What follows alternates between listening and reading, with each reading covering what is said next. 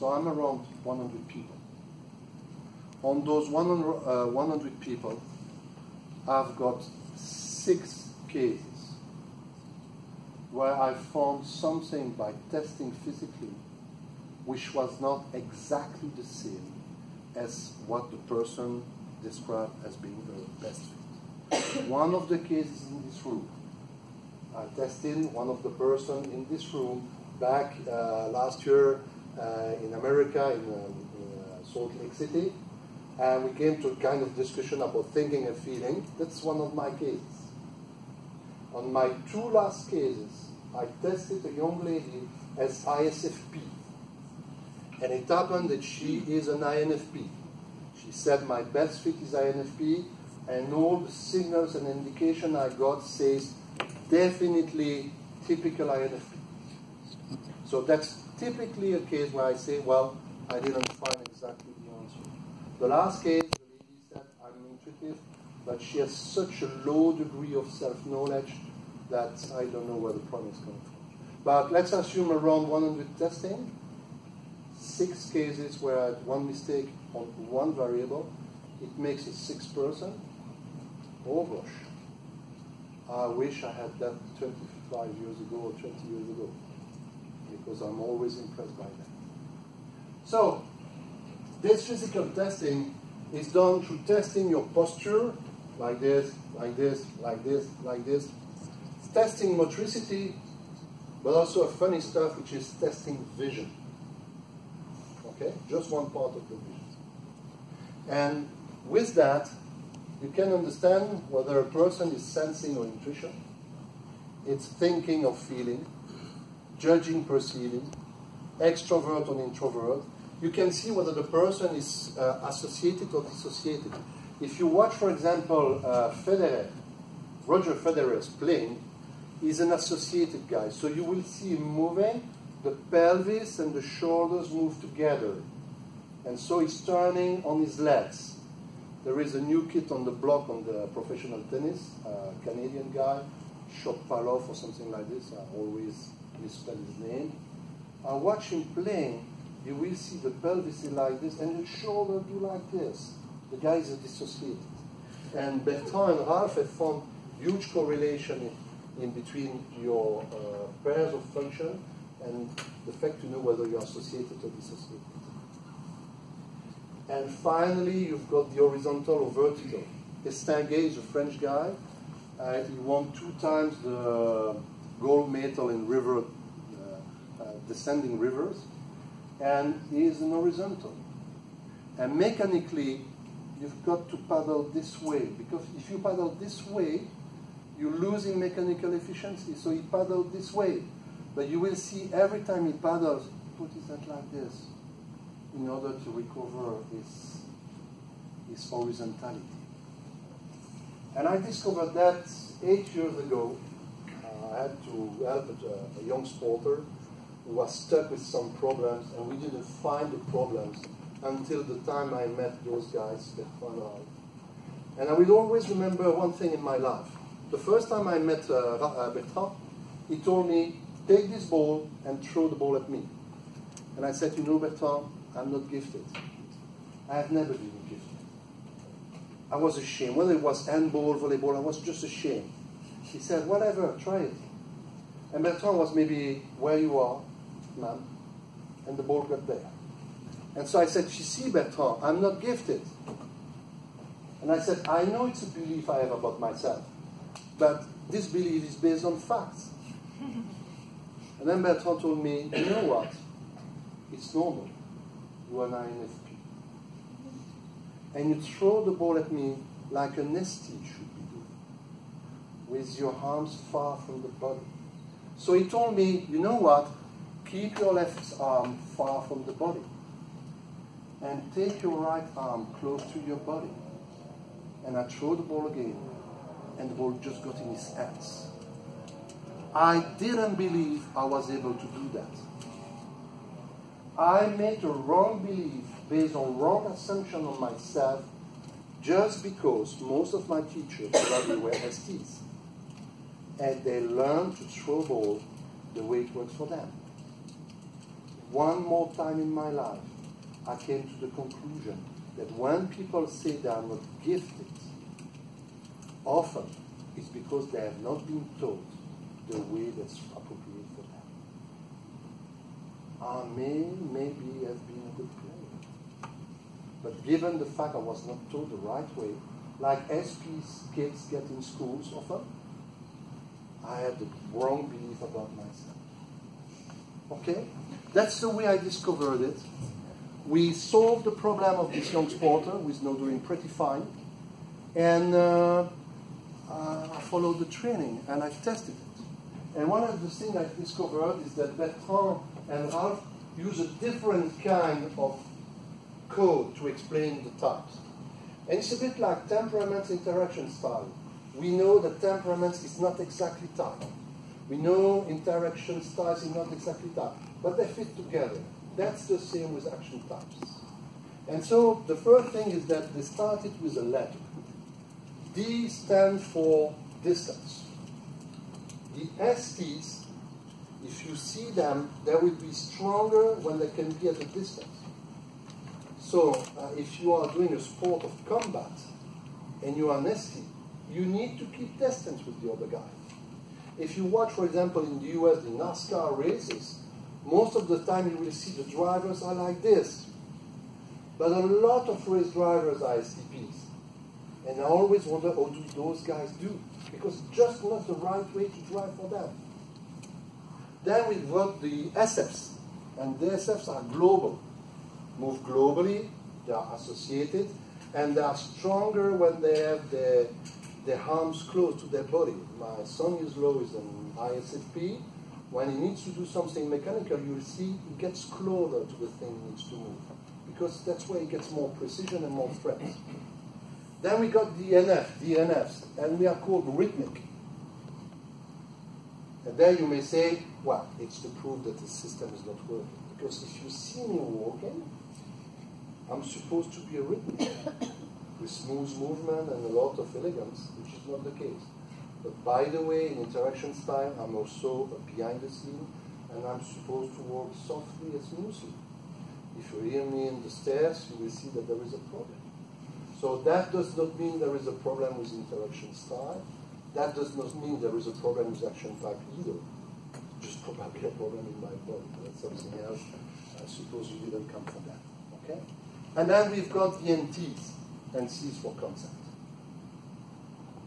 People like Federer, they need a huge training time to master, understand, project, and so on the movements. You can see that with race drivers. Some of them can do visualization. STs often, they don't do, STPs, they don't do visualization. They just go and run. As if they can break 3 centimeters further, they will do it.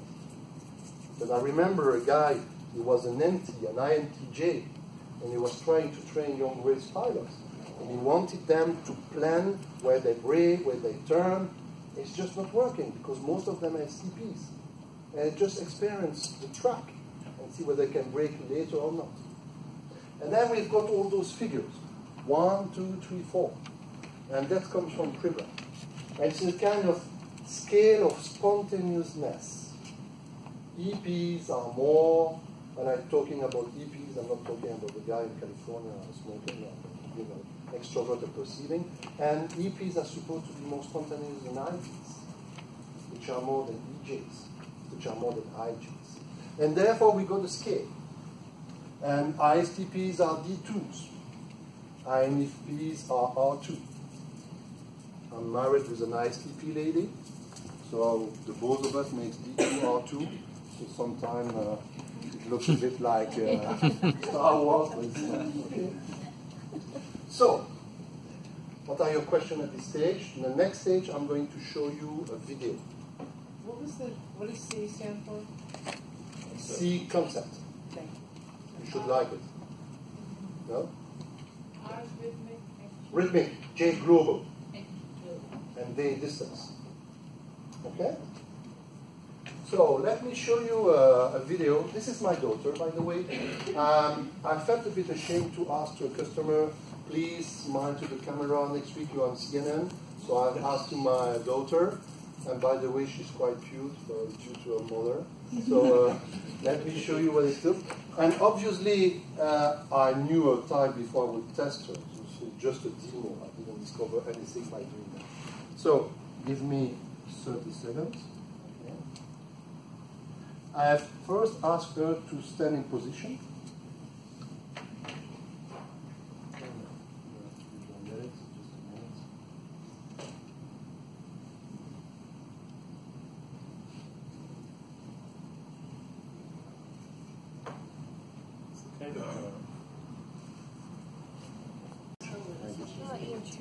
Okay, so I will start the testing with her, and I will first start by testing SN and TF.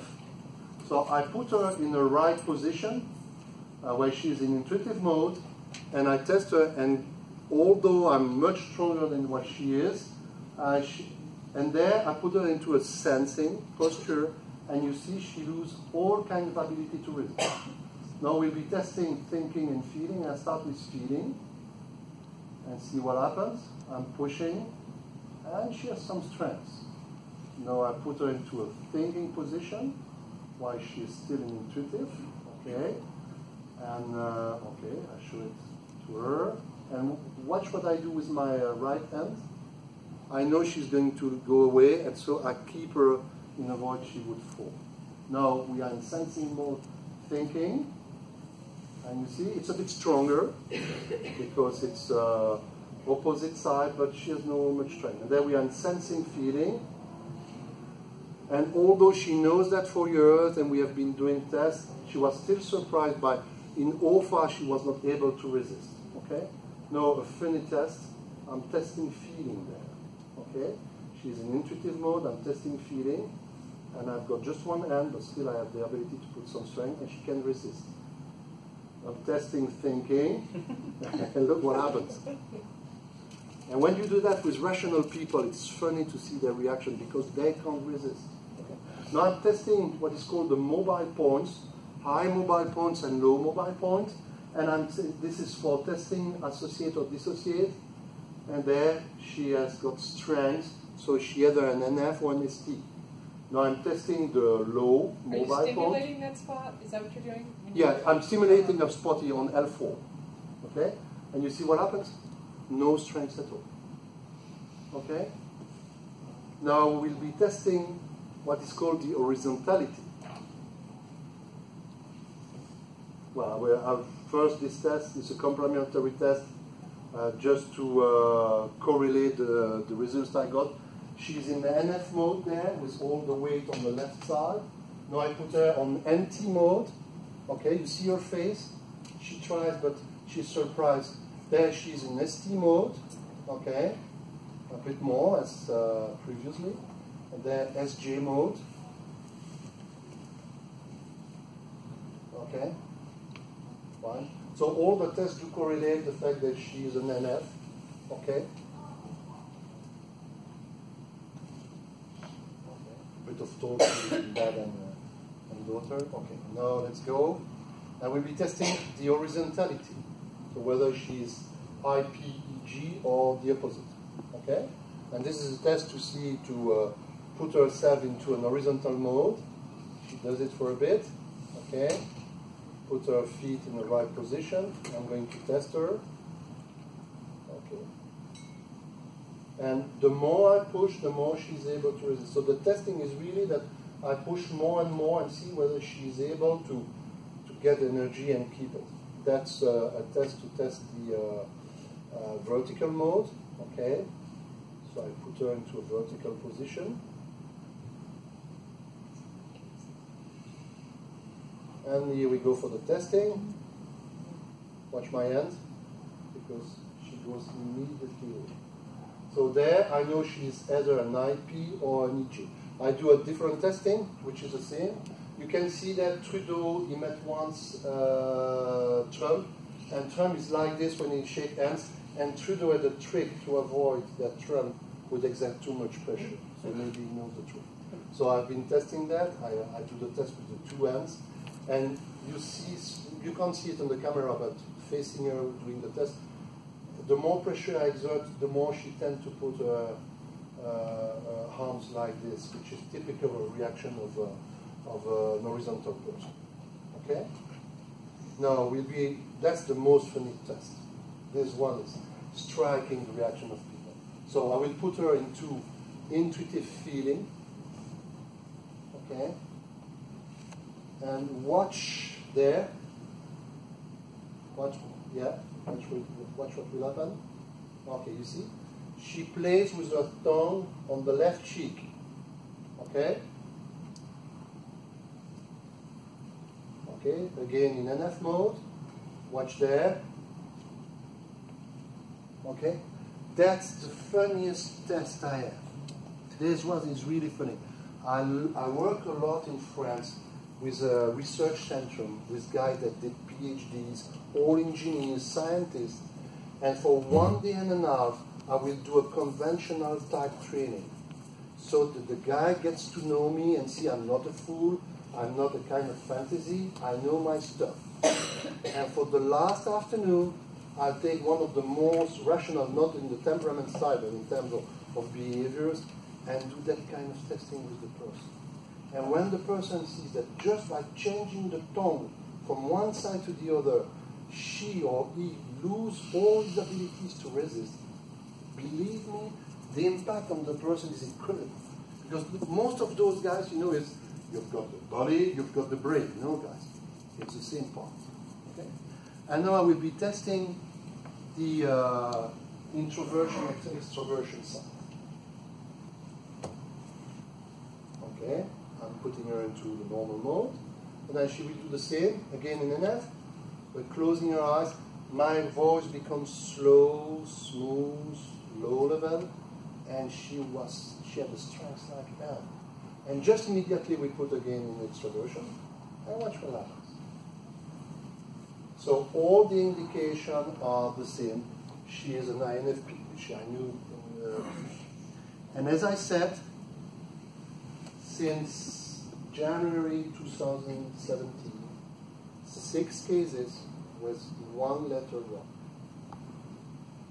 around one of the people. One of them is smiling right.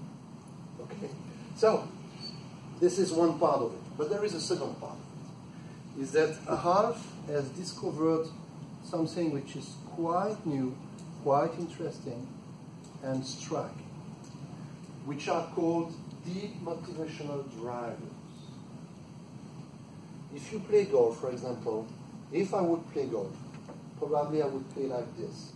My left eye on the ball, my body to the front, shoulder bended, and head like this because I'm an INFP. But deep motivational drivers act at the moment when you prepare your movement. And 3 years ago, I was in training, and there was a guy, he is a coach, golf coach. And when he was young, he wanted to be a professional, running competitions. And he realized that his deep motivational drivers were different from his preference. And in fact, the guy had to plan the way he would play, and then the moment of the play, just let go. And when he was young, he didn't know that, didn't master that, and so he missed it. And deep motivational drivers are a bit like, excuse me for the technical glitch, are a bit like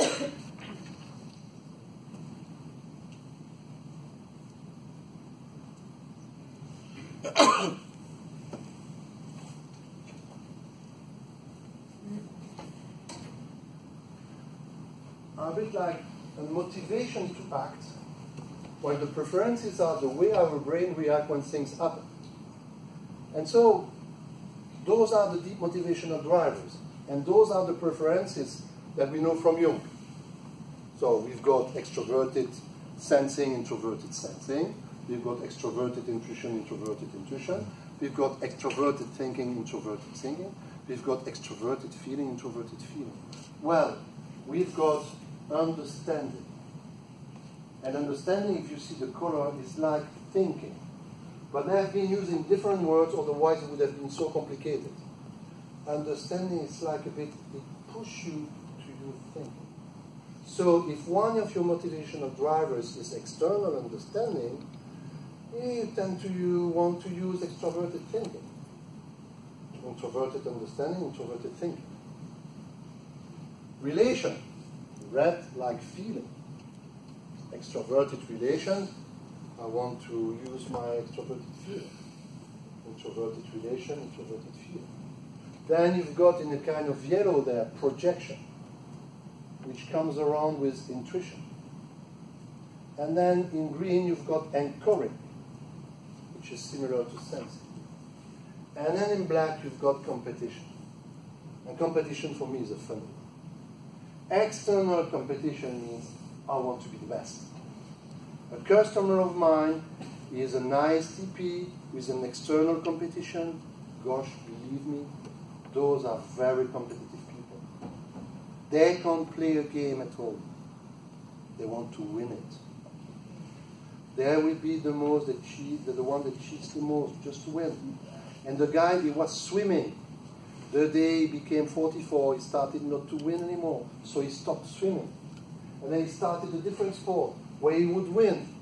But the sport he selected, there was no competition. The other guys were weak. So he said, I'm winning, but it's not tough enough. So he went to a third sport because he wanted to win, but against good people. An internal competition. I had once in France an INFP with internal competition. He looked so much more different from the other INFP in the room. That day I was lucky enough to have 4 INFPs, all of them with different deep motivational drivers. And the one with internal competition would never get a rest. He always wanted more from himself. In terms of bandwidth, the presentation of yesterday probably would have scored very low because the guy would never get a rest. And those deep motivational drivers, I mean, that's amazing what I've been able to do with that. Few cases. Sometimes the deep motivational driver, each of us, we've got two of the 10. If they match with your dominant and auxiliary function, oh gosh, you will have a clear type. It will be easy to see what is your type. But when your deep motivational drivers activate functions that are not part of your dominant auxiliary set, very funny things can happen. And when I say funny, I should put quotes around funny. First of all, the last time, most of the people I've seen that said, I don't know whether I'm an INFP or an INTP, an ESFJ and ESTJ, most of the time, when we went through the deep motivational drivers, I got the answer. But suddenly, very strange things can happen. Let me give you a few examples. A customer of mine is an INTP. So, dominant, introverted thinking, force function, extroverted feeling. So expressing feeling is not exactly his cup of tea. And when he gets into a moment where he needs to express emotion, he can become a bit of critical, cynical, tough. But one of his 2 deep motivational drivers is external relationship. And the guy is bright, funny, nice clothes, beautiful face. Very easy for him to get, but he loses those ladies at the speed, which is amazing. The churn rate is amazing. Because his external relationship makes so that he says to his new girlfriend, oh, babe, come in my hands. But then introverted thinking kicks in, and he doesn't feel safe. And so sometimes he will say something like, you smell perspiration, which is not exactly a good idea. Or sometimes he say, when I met you, I didn't realize you were so fat. And so he gets kicked out regularly. And all those ladies, they have read books, so you say, you're passive-aggressive, you are say, you're that. And after a certain number of time, he started to believe that. When he realized that his problem became from a difference between his drive to act due to the deep motivational drivers and his lack of comfort due to his dominant and force function, things became much more clear for him. He was about to go and see a psychologist and said, I have a problem. I must be someone wrong. I must be someone bad. The other case is a very nice lady. She lives in Quebec. She is an INTJ. And guess what? INTJ and ITE, so extroverted feeling is the trickster. So when she gets into emotional stuff, she doesn't feel safe because she can't control it. And critical parent is what? Introverted thinking, which means that when she's tough, she can be quite tough. And guess what? Deep motivational driver, external relationship. So she keeps attracting this guy that are looking for a mother or a grand sister, which she can't support. So she has really a hard time. Am I an INFP? Me. With also an external relation as a deep motivational driver. And that's, I understood something in my life. Why am I so kind? Because my external relationship makes that I want to make people happy. I want to create relation.